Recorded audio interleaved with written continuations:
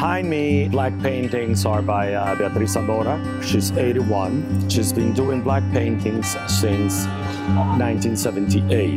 To her, it was the ultimate color, which could mean like the end. The little pieces by Miller Lagos, which is the trunk made out of paper, and then cut and then carved into a trunk of wood, and it's bringing the paper back to its origin or its nature. The collages are by Pablo Helguera, New York-based Mexican artist who works for the educational department at the moment.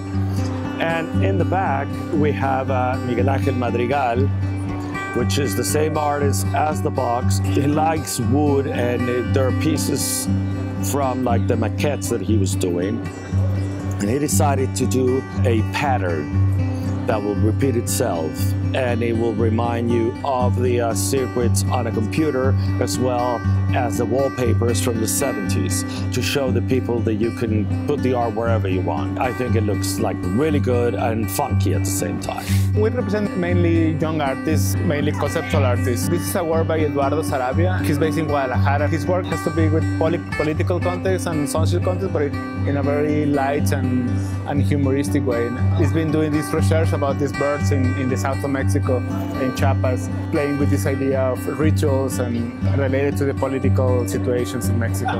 We represent well-established artists that are entering their 40s, as well as a young artist program under 35, mostly post-conceptual. This series is called Dirt Paintings, and what Alessandro Moroder does is that he will take a canvas rolled up to a place where he has a family history. Walk around and find a natural space and lay the canvas down, throw some dirt from this place, and then use enamel to spray around it. And then as he cleans off the dirt, a map of this place will be set on the canvas. We're a curatorial space. We're based in southeast Mexico, in the space Oaxaca, mainly doing exhibitions of both international artists coming to Oaxaca and producing locally, and then local artists like being shown internationally. So we're seeing 3 works by Amy Winter. She's a Oaxaca artist, but now currently living in New York.